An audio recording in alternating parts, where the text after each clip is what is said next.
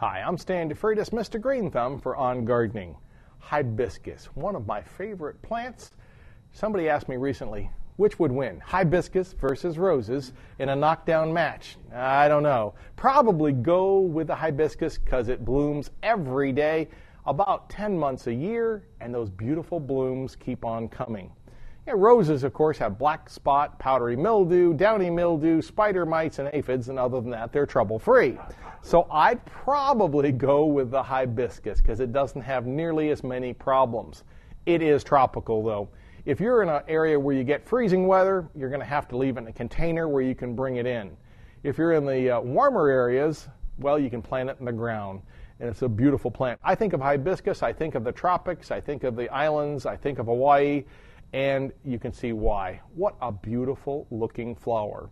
And think of those flowers every day. You can simply take them off. If you want them to last a little bit longer, put them into your refrigerator. Make sure you give them a good fertilizer about every, 2 months. Great plant for you. For On Gardening, I'm Stan DeFreitas, Mr. Green Thumb.